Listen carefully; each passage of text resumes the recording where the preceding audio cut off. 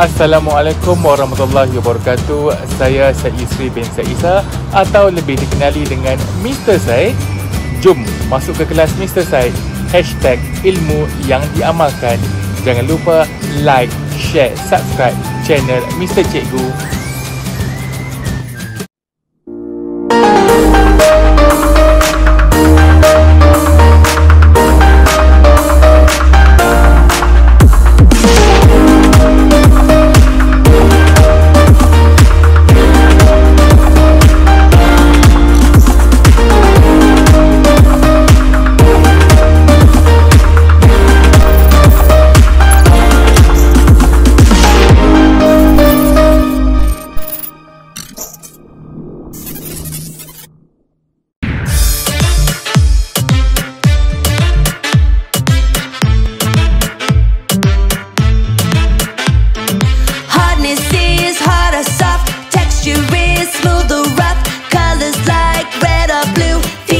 Different properties. We can classify objects by their qualities and group together by their shared properties. We can classify objects by their qualities and group together by their shared properties. Wood and metal are hard, clay and slime are soft, books and stones are smooth, bricks and bark are rough.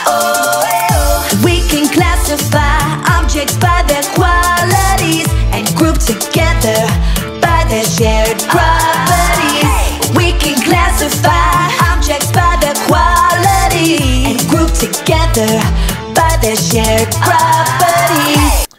Hi kids, you now in fun activity. Adik-adik sekarang berada dalam aktiviti RIA. Okey, tajuk kita pada hari ini ialah classifying object, mengelaskan objek. Okey, adik-adik tahu kan macam mana nak kelaskan ataupun dalam perkataan lain bermaksud asingkan.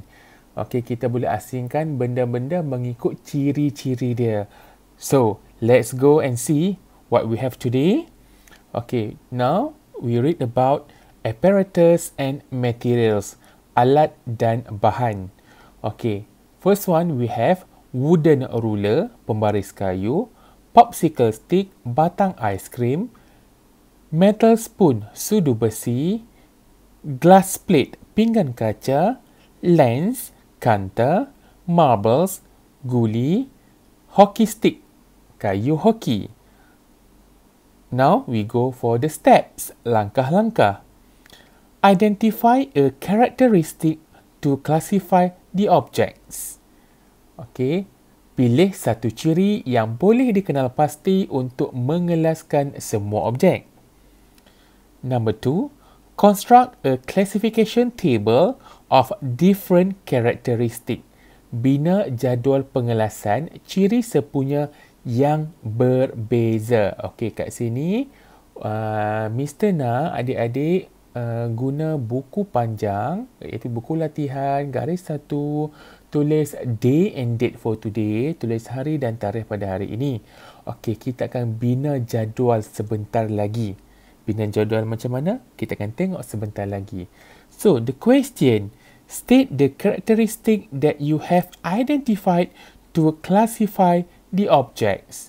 Nyatakan ciri-ciri yang telah kamu kenal pasti untuk mengelaskan objek-objek tersebut. Okey, berdasarkan alat dan bahan, apparatus and materials that we read just now. Okey, apakah ciri-ciri yang kita boleh katakan untuk mengelaskan, to classify the objects? So, I give you the answer. Okey, ciri yang kita boleh katakan dalam ini ialah bahan ataupun benda ini diperbuat daripada apa?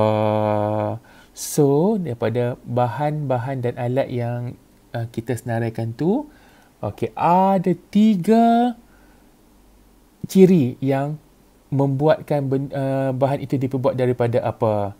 Ciri yang pertama ialah diperbuat daripada kayu, diperbuat daripada besi dan diperbuat daripada kaca. Things that made from wood, things made from metal, and things made from glass. So, kids, you can make three schedule ataupun three tables that contain made of glass, made of wood and made of metal. Okey, adik-adik boleh bina jadual, ada 3 jadual. Okey, jadual pertama besi, jadual kedua kayu, jadual ketiga kaca. Mana-mana dulu pun tak apa, yang penting ada 3 benda ni. So itu tajuk-tajuk dia, besi, kaca, papan. Macam mana-mana satulah.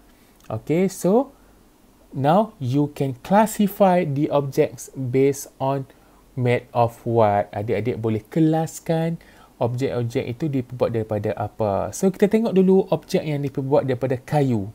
Benda apa yang dibuat daripada kayu? Of course, wooden ruler, popsicle stick, apa lagi? And hockey stick. That 3 things is made of wood. 3 benda tu diperbuat daripada kayu pembaris kayu, batang aiskrim dan kayu hoki. Okay, next. How about metal? Apa yang diperbuat daripada besi? Okay, kat sini ada satu saja. That is sudu besi. Okay, next. The other one, the last one is made from glass. Okay, apa yang dibuat daripada kaca? Glass plate, lens, marbles. Okay, that's 3. Pinggan kaca, kanter dan guli. So, adik-adik boleh siapkan jadual tersebut. Bila dah siap, ambil gambar, hantar kepada Mister.